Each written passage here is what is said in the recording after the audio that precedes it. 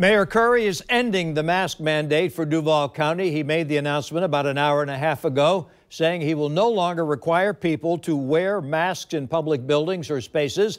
But he also stressed businesses can still require them, and he encourages them to do so. Tarek Miner and News4 Jax reporter Jim Piggott are continuing our coverage of the pandemic at 6 o'clock. We begin with Jim, who's been talking with local businesses and doctors about what they see happening now with masks. Jim, what have you learned?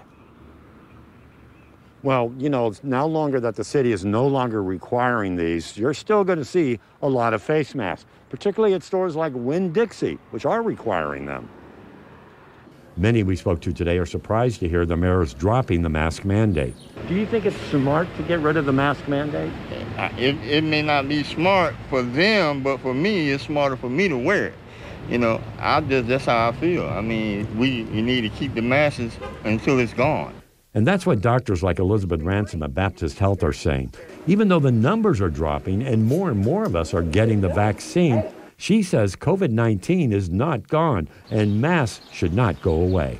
It really is coming down to a bit of a race between the vaccine and the variants. And so I think it's still really important that we maintain our vigilance and continue to wear masks. The Duval County Medical Society said, while we understand that the mask mandate for Duval County has expired, we strongly encourage continued social distancing, mask wearing, and hand washing as a way to mitigate the spread of COVID-19.